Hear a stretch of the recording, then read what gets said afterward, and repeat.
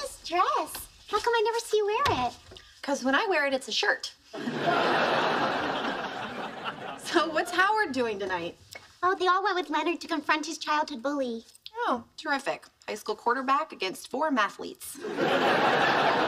When Leonard gets back, I'd love to check his serotonin levels. Do you think he'd let me draw a syringe full of his blood? He's not crazy about needles, but if you get him to go jogging, it'll just pour out of his nose. I don't think I can meet the girl who was always mean to me. Tammy Bodnick. One time while I was in gym class, she stole all my clothes and left an elf costume in my locker. Oh, that's awful. Worst part was it was too big. That's nothing. In 9th grade, the girls put Rogaine in my hand lotion. Within 6 months, the nicknames began to fly. I think the one that hurt the most was Gorilla Fingers Fowler. Wow, you poor thing. What about you? Oh, I don't know. Guess my school was a nice place. We didn't really have bullies. Come on, no one ever gave anyone mean nicknames or picked on them or put gum in their hairy knuckles so the school nurse had to use peanut butter to get it out?